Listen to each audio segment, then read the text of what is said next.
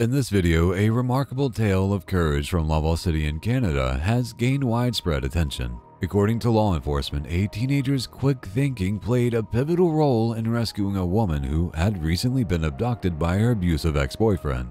Now I realize what I did, and wow,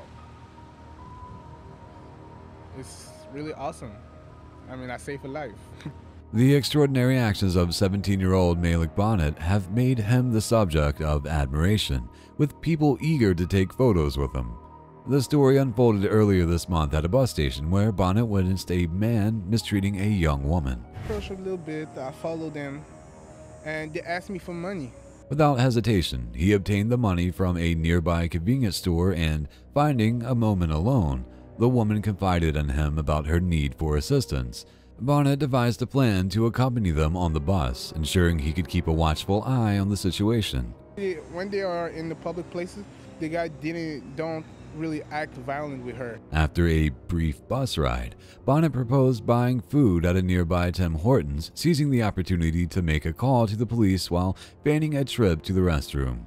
The relief in the woman's eyes upon realizing help was on the way was palpable. She just looked at me she was almost crying. And I told myself like I did good. Bonnet's actions were undeniably courageous, and not only did the police express their gratitude, but they also collected $250 to show their appreciation. Our case dates back to January 30th, 2017, and it commences with dashcam footage capturing a vehicle being pulled over by the police. Upon the driver's exit, law enforcement officers, visibly armed, instruct the driver to move away from the vehicle. Hey, B-Hill, get on your PA! B-Hill, get on your PA! Call him up! Prior to the driver's exit, one of the officers can be heard repeatedly mentioning the presence of a passenger. There is a passenger! There is a passenger! The dashcam continues to roll for several minutes, showing the passenger disembarking from the vehicle and undergoing a pat-down for any weapons or dangerous items. Hands up! Hands up, passenger! Get on the ground, passenger! All the way! Yeah, I got passenger, I got passenger. The passenger, at this point, is described as an individual with long hair and a hoodie, though their gender remains unclear from the footage. Watch it, there's movement! Don't move, don't you move! Stay down! Yes, sir. Approximately 3.5 minutes into the recording, the perspective shifts to a chest cam, providing a clearer view of the driver who is seen stepping away from the car. The driver is identified as a male suspect wearing suspenders and a t-shirt, but curiously, he is barefoot. The officer's rifle momentarily obstructs the view, but another officer approaches the suspect with a spine-chilling question. Where's the key to the chains? To the chains. At just over 4 minutes into the footage, it becomes evident that this is no ordinary traffic stop. The footage then shows the driver being placed in the back of the police vehicle, while from a different angle, the passenger undergoes a pat-down before also being placed in the back seat. Both appear to be without shoes. The perspective remains the same as an officer approaches the pulled-over car. As the officer approaches, another officer can be heard saying, "Get a camera on this thing." Yeah, put a camera on this thing. What unfolds next is nothing short of shocking. A woman, visibly distressed and crying frantically, is discovered chained by her neck inside the vehicle. Do you need me to say anything about what happened or anything? Don't worry about it. Don't worry about it. Just hold on for now, okay? Just hold on, okay? I want to take some pictures. We have the evidence. He's tight, chained down by the neck. Okay, go ahead. She is struggling to catch her breath, nearly hyperventilating as she sobs. Her face is obscured for her protection, but even with the censoring, the image remains heart-wrenching. As the officer moves away from the car, she pleads, "Please lock them up." Okay, Yes, let's back him up. Let's go please lock inside. them up. Go ahead, bro. Go ahead. Do it. While it's challenging to discern her exact words, the officers around the vehicle are attentive to her. Shortly thereafter, another officer begins to remove the chains, the sound of which is audible. Okay, come this way. Come, hold that. Hold on. There. Got another hand, okay? Got it? Just hold on. Hold on, we got you. Yeah, you check him, no? He had me earlier and I got him to take him off. The woman exits the vehicle still hyperventilating and in tears and expresses her gratitude saying, "Oh my God, how did you find me?" Oh my God, how did you find me? As the police continue to remove the chains from her body, she reveals that she was choked multiple times. Even though she is now safe, it is clear that the woman is deeply traumatized by her ordeal. He choked me out like 6 times. I don't got a key for this one, guys. Sarge, I don't got a key for the neck one. Okay. Here it is. Okay, hold on. Give me time. Once freed from the chains, she begins to share with the officers what truly happened to her. I was in Las Vegas. He broke into my Las Vegas apartment and stole me from my home. Las Vegas, Mexico? Nevada. Nevada? He fucking hauled ass. Do you know the guy? Yeah, he's my ex-boyfriend. How did you know? They called us and told us. Who did? I was up at the office trying to run him, see if we had anything on him. Oh my God. She discloses that she was forcibly taken from her own home by someone she had once trusted, her ex-boyfriend. He abducted her, placed her in his vehicle, and then subjected her to this horrifying ordeal. This woman's experience is nothing short of a nightmare.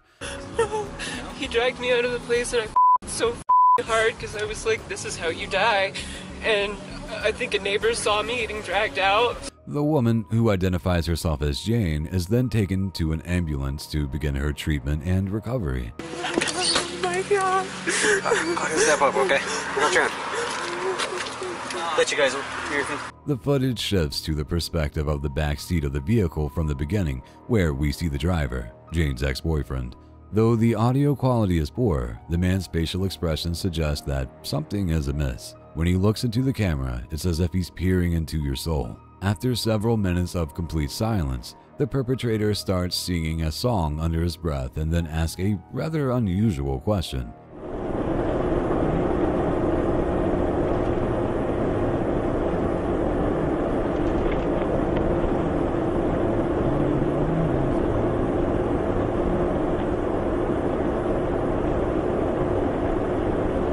Got a favorite hymn? What's that? You got a favorite hymn?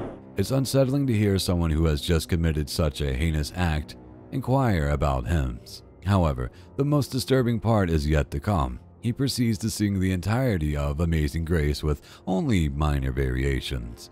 The discomfort of the police officers is palpable as the singing persists for minutes.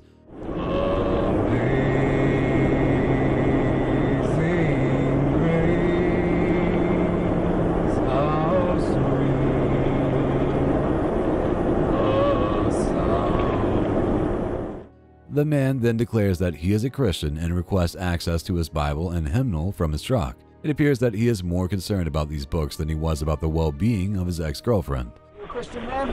Yeah, I am. You? I am.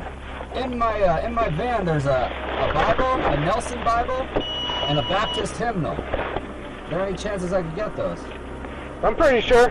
Your vehicle's gonna be right up the road anyway, so. He exits the vehicle, leaving a disconcerting comment in his wake. Put them both down? Nope, girls. Wear shoes next time. One can only hope that such an incident will not happen again. The footage transitions to the back seat of another vehicle, which now contains the passenger from the kidnapped vehicle being transported to the police station. I thought you were handing me the hat. What's that? I thought you were handing me the hat. Oh, okay. Cold back there? It is kinda. The accomplice makes several unsuccessful attempts to engage in conversation with the officer driving the car and spends most of the journey in silence. Can you help me out? Hold on. Well, I don't think I need the help. Upon arrival at the police station, the accomplice exits the vehicle and the footage concludes. Subsequently, it was revealed that the abduction's objective was to take Jane to a cave, brainwash her, and coerce her into marrying either Jack Morgan, her ex-boyfriend, or Sophie Brown, Jack's new partner. Both Jack and Sophie face charges of kidnapping and false imprisonment.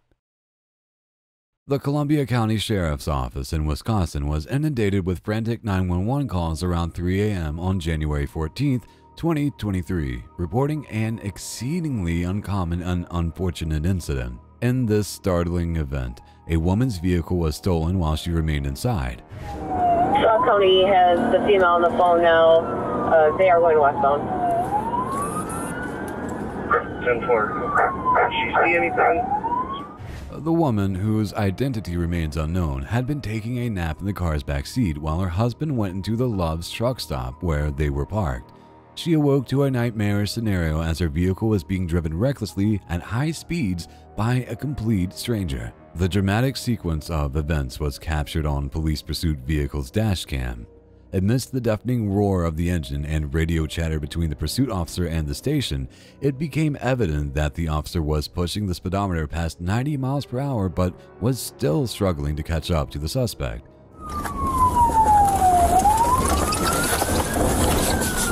33, just passing SUV at 188 County Road. Desperately, the officer requested spike strips to slow down the fleeing vehicle.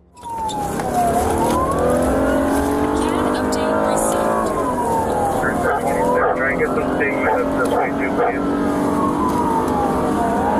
33. If somebody can get spikes at 188 and 60. After several minutes of pursuit, the officer finally closed the gap on the kidnapper. He maintained communication with the station as the suspect approached the requested spike strip. 33, looks like negative spikes. We're going to be heading eastbound State Highway 60. Intersection of Pulvermacher, Highway 60, no traffic, roads are clear. Unfortunately, the visibly intoxicated driver managed to evade the trap, prolonging the pursuit. The officer then reported exceeding speeds of 100 miles per hour, with the kidnapper still managing to stay ahead. 33, we're 100 miles an hour, westbound 60, approaching Pulvermacher. However, a glimmer of hope emerged as it became clear that the spike strip had, in fact, worked, even though it wasn't immediately apparent. 33, just lost a tire. Vehicle appears to be spiked, still going. On the rims, looks like we're going to be coming to a stop.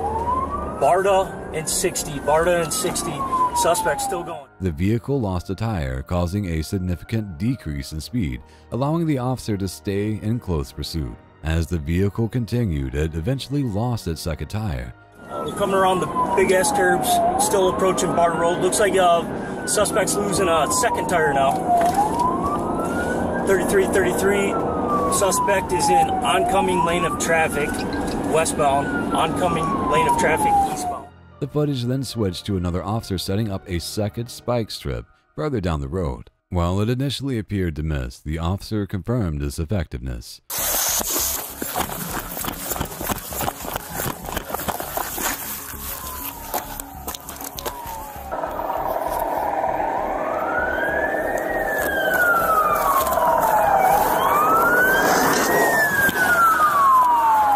33, spikes hit. With several other police vehicles joining the chase, the relentless kidnapper refused to yield, even going off the road at least once before regaining control of the nearly wheelless vehicle. 33, approaching the four corners, appears all four tires are deflated. We're at Lodi Shell. At a certain point, the pursuing officer decided it was necessary to put an end to the chase, once and for all, as the suspect showed no intention of stopping or pulling over. Consequently, they resorted to using force. The footage vividly captured the moment when the lead police vehicle forcefully collided with the kidnapper's car's rear passenger side. This impact caused the vehicle to fishtail, skid off the road, and crash into a barrier, with other police cars quickly moving in to secure it. 33, I copy, successful then. 33, I've pinned him with my squad.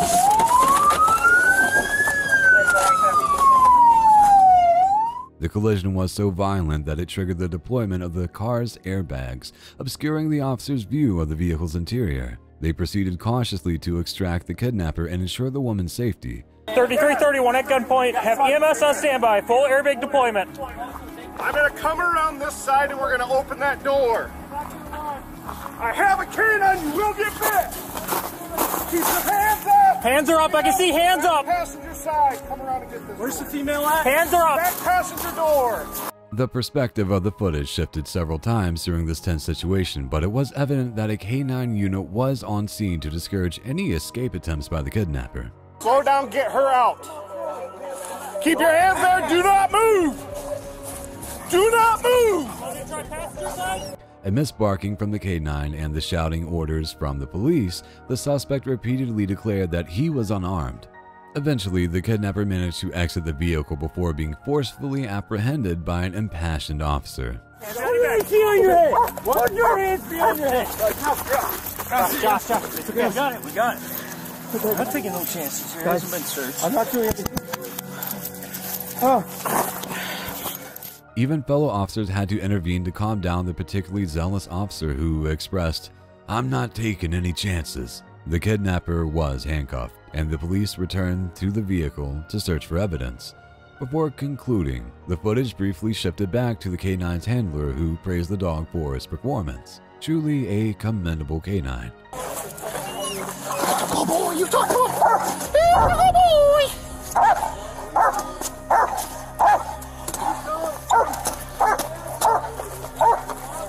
With the kidnapper now in custody, the woman's harrowing ordeal had come to an end, and the police approached her to offer medical attention, which she declined. However, it was evident that she was deeply shaken by the entire experience. Thank you so much. Do you want EMS to check out?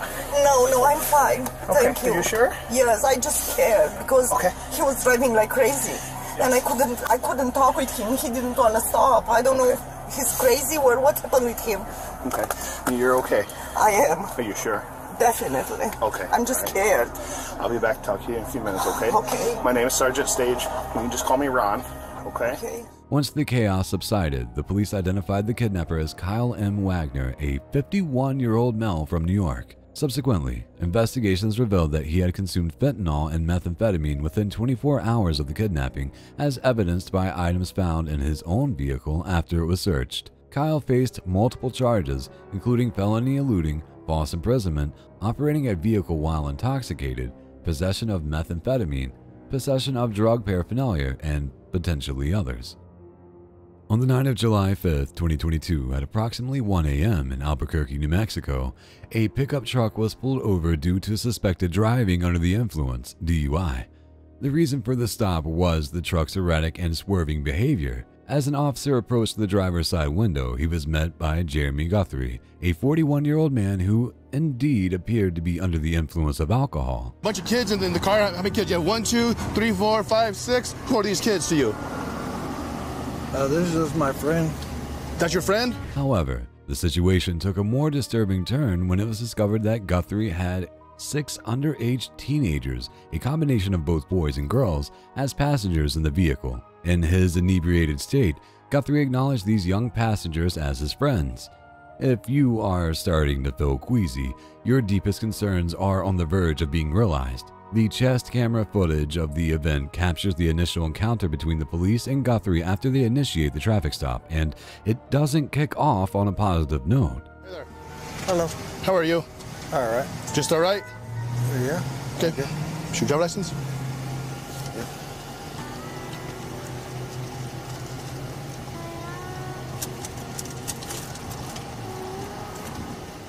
When requested to provide his identification, Guthrie commences to search through a clutter in his car. This process continues for some time until the officer points out that the items he's seeking are already on his lap. There's your wallet right there between your legs. Sorry, just a little bit nervous. Guthrie's actions do not align with those of a sober individual, steadily reinforcing the suspicion of alcohol involvement. The officer proceeds to clarify the reasons behind Guthrie's traffic stop and the factors that raise suspicions. Specifically, the officer was concerned about a potential collision due to Guthrie's erratic driving. Huh? That's it. You mentioned that you were nervous? Right. I was nervous while I was behind you driving down I-40. You were in lane number 1. At times, you went all the way from lane number 1 all the way over. Then you were a signal, had problems keeping your vehicle one lane. And then, when you merge on from westbound 40 to northbound 25, you took that curve way too fast. I did. I'm sorry. I thought you were going to crash. No, I don't. I didn't say. I don't think so. I'm just saying I thought you were going to crash. It was during this explanation that the officer shifts the focus to the presence of minors in the vehicle. At this point, Guthrie makes a claim that the young girl in the passenger seat, who is evidently a minor, is actually 18 years old. How old's your friend? 18. That girl's not 18? Huh? That girl's not 18? Yeah. No, she's not. No, I don't think she is. That girl's not 18. Trust me. She don't look 18. However, this marks the beginning of a troubling turn of events.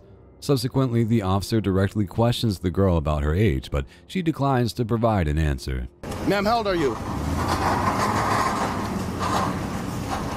I didn't ask you your name. I asked you how old you were. This prompts the officer to request Guthrie's exit from the vehicle, revealing another unsettling detail. Come on out. Not only were Guthrie's pants unfastened, but they were secured with buttons instead of a zipper. If this detail doesn't strongly suggest a concerning situation, it's difficult to imagine what would. Why's your zipper, your buttons down on your crotch? Well, I probably just forgot. Okay. Initially, Guthrie attempts to account for his inappropriate state by claiming he merely forgot to fasten his pants after using the restroom. However, his level of intoxication is so evident that it's almost as if you can witness the struggle in his mind to formulate coherent responses. Subsequently, the officer initiates an inquiry into Guthrie's alcohol consumption that evening. Initially, Guthrie asserts that he hasn't consumed any alcoholic beverages, but later he contradicts himself by admitting to having had a few drinks several hours earlier. The officer promptly detects this inconsistency in Guthrie's account, highlighting his inability to keep pace with the officer's line of questioning. When did you last drink? Like, probably, it's been a little while. Like, an hour? I would say it's more than like maybe 2? Yeah. Roughly? Okay. Like 2 hours. That's fair. Because you know what? 2 hours is totally different than, no, I haven't been drinking. You know what I mean? Following that, the officer revisits the issue of the minors in the vehicle, and Guthrie appears reluctant to provide a response. He reiterates that they are his friends and openly acknowledges his own age, stating that he is 41 years old. Recognizing the difficulty in obtaining coherent answers from Guthrie, the officer decides to shift his focus to questioning the passengers. At the outset, the teenagers display resistance and are unwilling to cooperate with the police's inquiries. However, it doesn't take long for the officer to persuade them to be forthcoming. They disclose their true ages, revealing that they are all either 13 or 14 years old, which is significantly below the legal age and certainly not an appropriate age group to be associating with a 41-year-old man they barely know. Okay, how old are you? 14. Thank you. Simple question. 14. Really 14? Yes, sir. Okay. 14. Okay. 13. Okay. 13. Okay. 14. Okay. Who's this guy to anybody? That's our homies. And then she knows his kid. Okay. So, that there's your homie? Or, okay, so you guys all need to call your parents. Yes, sir. Okay. Okay. And have your parents meet us here. The officer proceeds to assist the teenagers in contacting their parents to arrange for their pickup, and he even engages in conversations with a few parents to update them on the situation. This is Sergeant LaFay with State Police, and your son, along with I'm guessing five of his other buddies, they were in a vehicle with somebody some man. It's a grown adult who has no business driving, and so he's out now doing field sobriety tests, and these kids need to be picked up. Meanwhile, another officer administers sobriety tests to Guthrie, who remains as intoxicated and disoriented as before. Just to make sure that you're okay to drive, okay, would you mind doing a couple of field sobriety tests just to make sure? Yeah. Yeah? You would mind, or you would want to do them? What's it? Initially hesitant to participate in the test, likely due to his awareness of potential failure, Guthrie decides to take the test, after being informed that refusal would result in his arrest. Are you going to stop the test then? I can still test. Following a stumble to the final sobriety test, the officers place Guthrie under arrest and load him into the back of their vehicle. Before the footage concludes, Guthrie once again appears perplexed, this time being informed of his Miranda rights. Do you understand each of these rights as I've explained to you?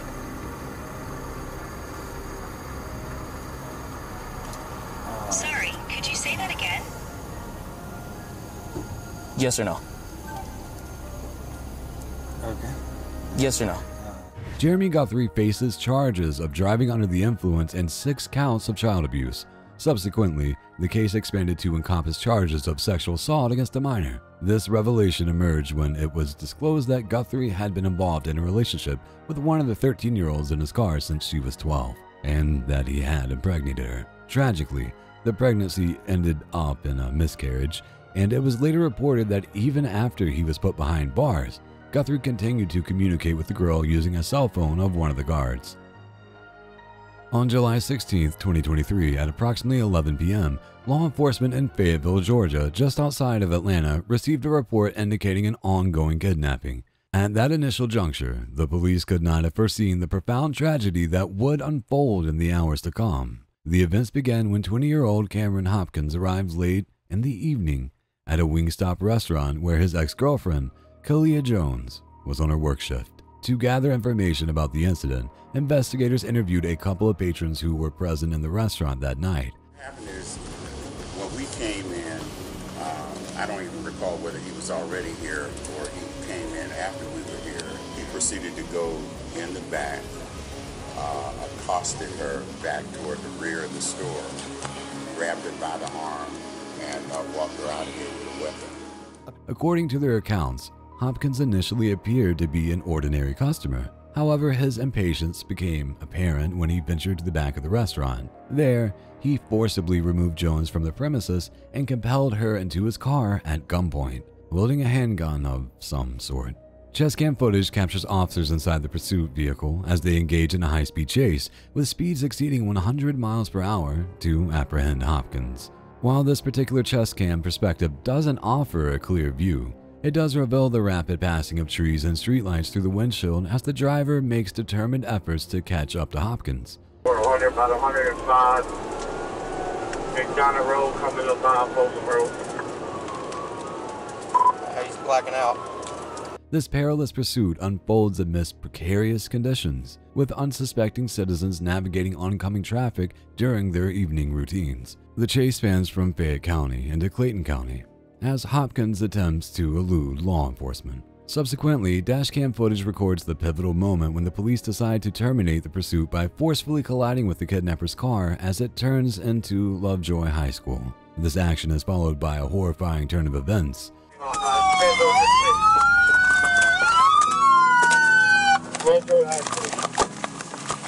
Radio, shots fired, shots fired. Hey, I'm behind you, I'm behind you. I don't know. Up right here, they're still in the vehicle with shots being fired. Units advised, Clayton.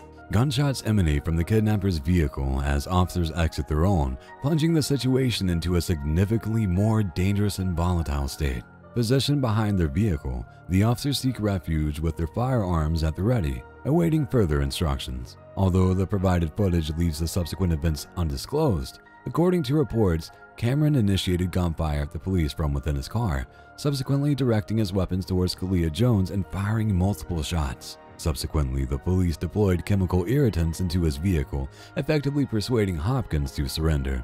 He's coming out. No, I got this up. He's coming out. Down him right there by the car. The passenger door. Climb out.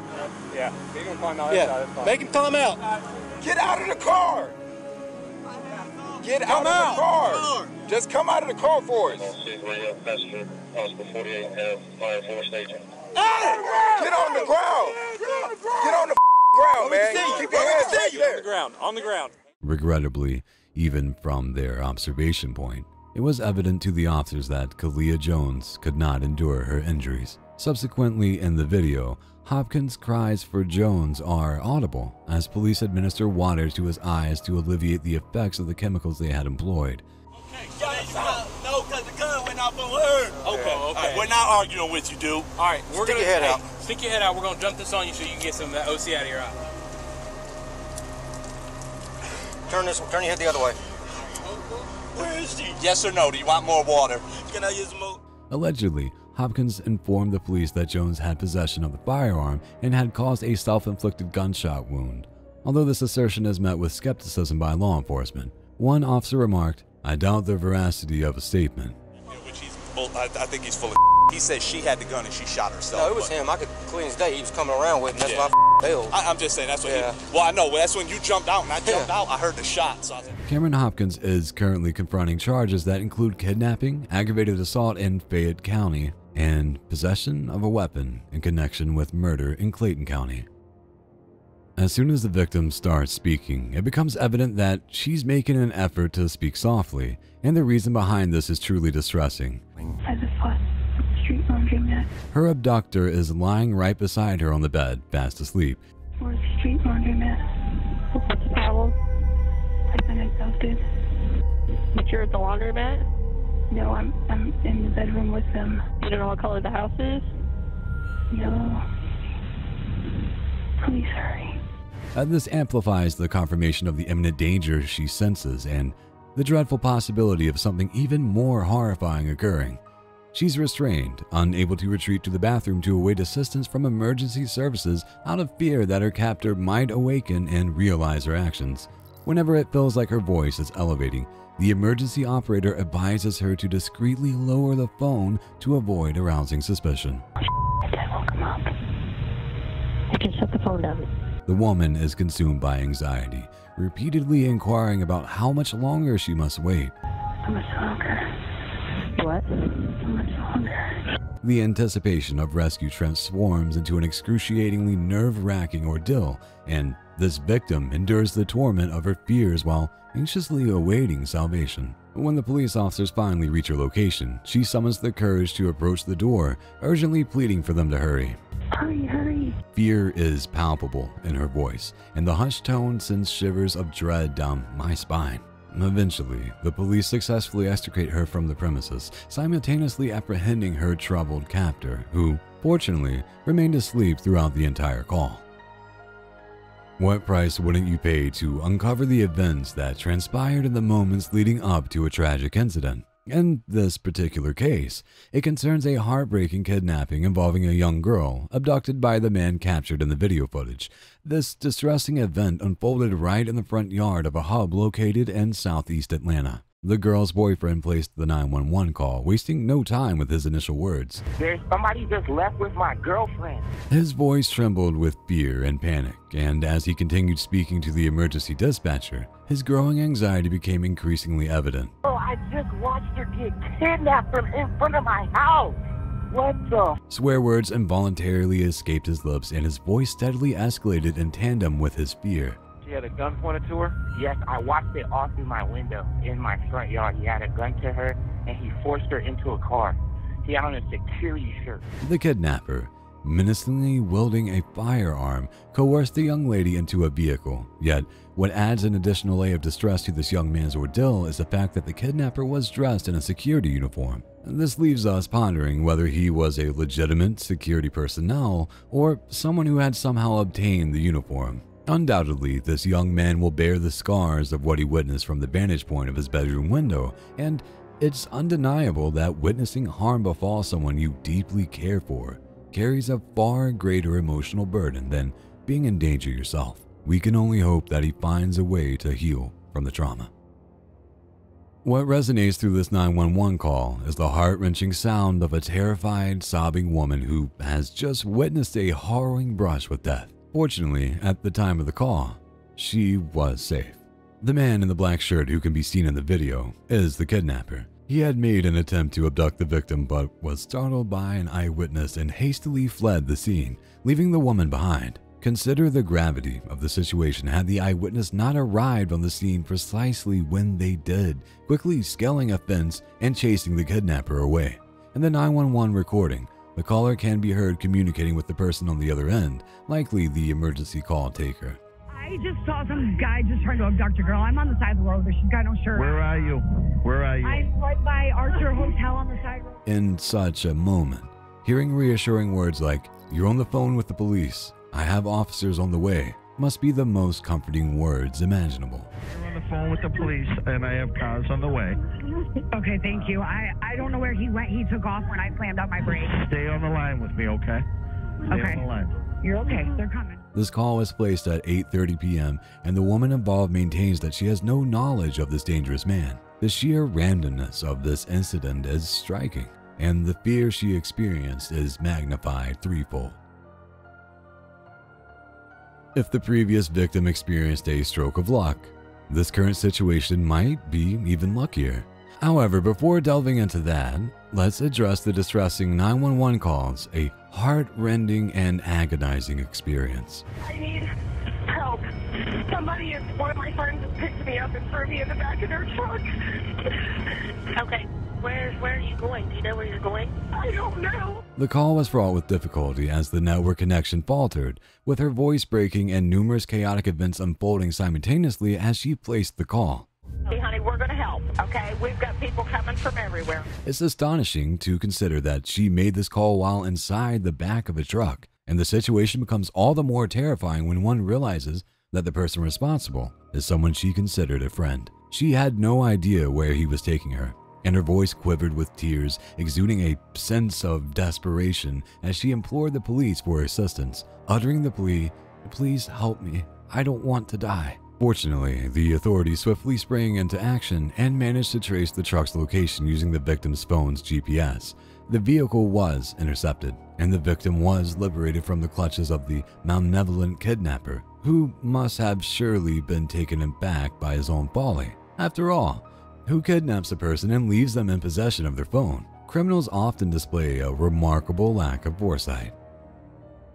Emergency call takers encounter a multitude of distressing situations on a daily basis, but incidents like this one, or those resembling it, must leave them astounded and speechless.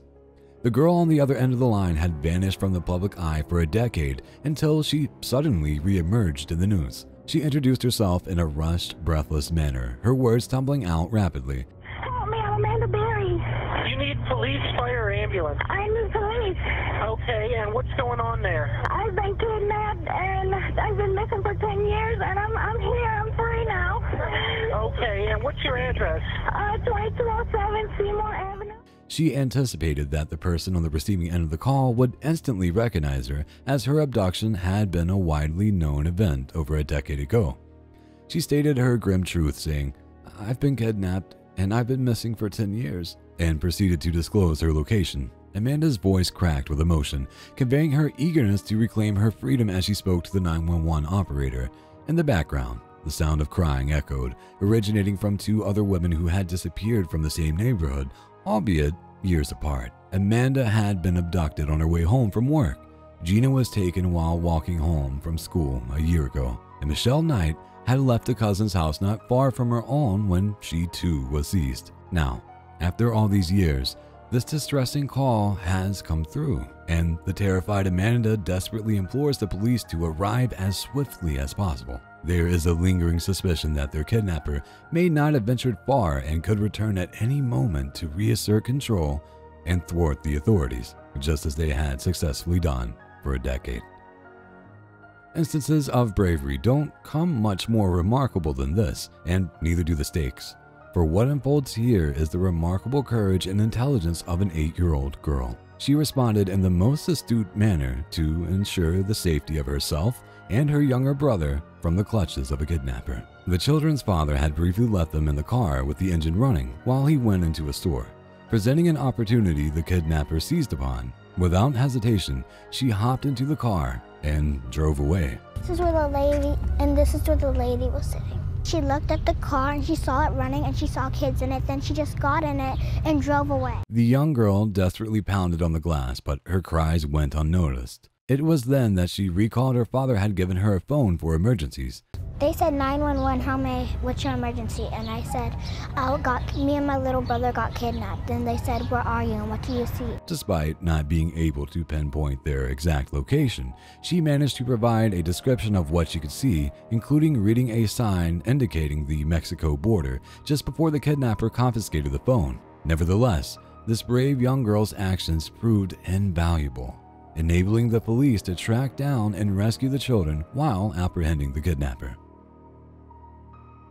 There are moments when an intuitive sense of something being amiss turns out to be entirely accurate.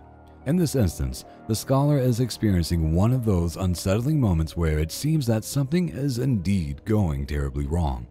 What is your emergency? Yes, I'm actually in a vehicle at this point in time. I'm going back to a civilian's home. I am actually from Idaho. I left with a friend of mine. Ended up finding out it was a very, very, very, very, very, very bad mistake. The 911 operator poses the question. Do you feel like you're being kidnapped? Yes. Okay, where are you? Give me an address. A location, street, something. Princess is like... And her response carries an air of confusion, leaving one to wonder whether she might be under the influence of something. Regardless of the potential influence, it is clear that she is facing a genuine threat. The complexity of the situation lies in her inability to provide a clear description of her whereabouts or how the police could effectively locate and assist her. She mentions vague landmarks like benches and a gas station, but becomes increasingly incoherent as she continues to speak. Brown Road. Okay, you need to help me help you. I need an address. Where are you at? No, he's taking me down the wrong side of the wrong road. This raises concerns about the feasibility of the police reaching her, especially given the imprecise nature of her location description, further intensifying the worry for her safety. Some individuals not only commit crimes but also take it a step further by boasting about their actions, a classic and destructive behavior. However, in certain instances, the motive behind the call is even more perilous than one could fathom. In this case, the kidnapper is being pursued by the police, and in an attempt to evade capture and secure a clean getaway with his victim, he resorts to dialing 911. His demand during this chilling introduction is nothing short of terrifying. I am a gentleman from Lakeland. I have kidnapped my ex-fiancée. If he continues to follow me. Delivered with an icy demeanor, he proceeds to issue threats against the young woman he has in his custody, making it abundantly clear that he intends to carry out these threats. To emphasize his resolve, he puts the young lady on the phone, and she, too, harbors no illusions about the intentions of the dangerous man who abducted her. We have been kidnapped and we are being followed. She informs the dispatchers that if those pursuing them do not withdraw, she believes the kidnapper will follow through on his threats. The initial call to 911 had been made by the victim's mother, who grew alarmed upon discovering her daughter's belongings near the employee's exit, leading her to believe that her daughter had gone missing. For 8 agonizing hours, the young woman was held captive, while her parents were consumed with worry. As you listen to this harrowing drama unfold, there is no doubt that your concern will mirror that of those involved. You're risking this woman's life. We're heading south on I-95. You've got 3 officers ganging up on me right now, and I have enough ammunition. The kidnapper persistently contacted the dispatchers, repeatedly making threats and demanding to be left alone, until he was finally apprehended and the victim was freed. In moments of extreme danger, your sole glimmer of hope often lies in the possibility that your captor will make a single critical error, allowing you to break free from their clutches and reclaim your freedom. We have an active assault, I guess, on the phone, and now it's pinging to an area of Prospect Park. In the case of the man depicted in this video, his kidnappers made the grave mistake of neglecting to confiscate his mobile phone when they seized him. With him confined to the trunk of the vehicle visible on the screen, it's also worth acknowledging the invaluable role played by GPS systems. Without the capability to track positions in real time, locating this man might not have been as swift. From the cramped confines of the car's trunk, this individual managed to make a crucial call to 911, conveying his dire circumstances. The dispatchers could discern signs of a struggle in the background, immediately recognizing that something was profoundly amiss. It was indicated that they could hear a beating taking place while they're on the phone with him. They sprang into action, collaborating with the cell phone carrier to triangulate his location to within a mere 300 meters of the phone's coordinates. This expedited response led them to discover him in a nearby wooded area, and their prompt actions undoubtedly played a pivotal role in preserving his life. The harrowing tone in the voice of the woman featured in this video is enough to send shivers down anyone's spine. She is gripped by fear, anguish, and sheer panic, her voice rising with distress and cracking under the weight of her suffering. I'm in the red car. I'm being kidnapped. Please, somebody help me, she pleads desperately. When the call abruptly ends, The additional sounds captured, coupled with the woman's frantic demeanor, strongly suggest that the phone may have been forcibly wrestled from her hand while she remained connected. Indeed, we hear her shouting at someone, "Get off of me!" and her voice carries the unmistakable trace of pain and terror. Even if you were initially unaware of the extent of her peril, you can unmistakably feel the imminent danger she faces. The situation escalates further as a kidnapper's voice can be heard issuing demands, commanding her to surrender her car and money. Meanwhile, the 911 operators remain on the line, urgently inquiring about the direction in which the vehicle is traveling. All the while, the woman persists in her calls for help, valiantly attempting to fend off her assailants. Which direction are you going? It's apparent that there are likely 2 individuals involved in this attempted kidnapping, prompting admiration for her remarkable bravery, particularly when you consider the daunting courage it must have taken to confront these dangerous criminals, resolute in their intent to steal her car and abduct her. Here's the positive outcome. She successfully managed to break free from her captors, and the police have already made at least 1 arrest in connection with this assault and attempted kidnapping.